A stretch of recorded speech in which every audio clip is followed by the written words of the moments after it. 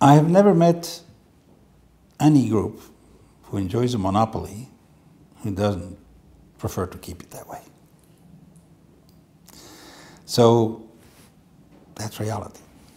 However, that doesn't mean that they have to get away with it all the time. I'm sure that if Bill Gates was given a chance, he would have preferred to have imposed a monopoly of operating systems. It would have reduced the quality of computer developments, as it has been shown. The money system is a monopoly.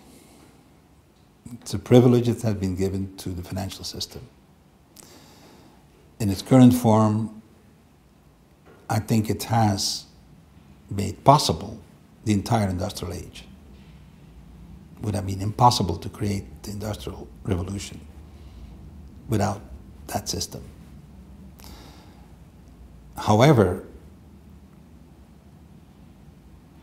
if it continues holding on to the single monopoly, would create a collapse of the entire civilization. What makes sense of having a monopoly of creating money in a society that doesn't work anymore? What makes sense to have ownership of all the resources if the planet is falling apart? So I think there is a terrain of negotiation. At one point, at one extreme, you have the status quo. The status quo is clearly not going to work. I think we have enough evidence for that now. At another extreme, we do have people saying, well, let's get rid of the banking system. Let's get rid of the monopoly of creation of money by the banks. We'll do that by governments. I think that's the worst scenario from the banking system too. The middle ground is the financial system continues doing what it's doing with appropriate constraints and regulations to avoid the excesses that we've known lately. But it can continue doing that while leaving the room for innovations to work on parallel.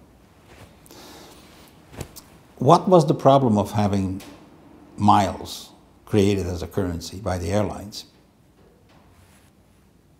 It doesn't really create a major problem for the banking system, does it? It's huge. It's not marginal.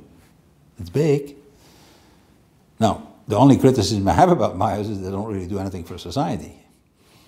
The fact that I take one airline or another airline to get from A to B is not going to be particularly useful to anybody except that airline. So let's use these technologies for deeper purposes, for the real challenges that we have in the 21st century.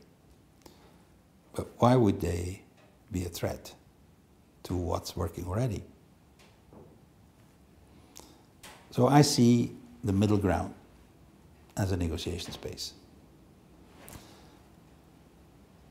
And I would claim that the financial system has actually an advantage in embracing this strategy. Let's take the case of Lietaer. Counter-trade, international barter, is the fastest growing sector in the global economy. Banking system has nothing to do with it.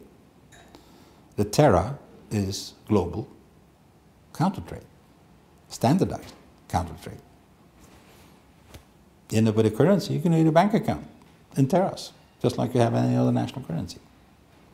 So by innovating cleverly, by using the technologies and the credibility that the financial system needs in order to survive, we can actually create a system that works for everybody. That's a win-win for all parties. But we need to get out of the box. The box of the status quo of a single currency is not viable. That's the one constraint that I claim we need to face. That's the one change that needs to be in place. All the rest becomes possible.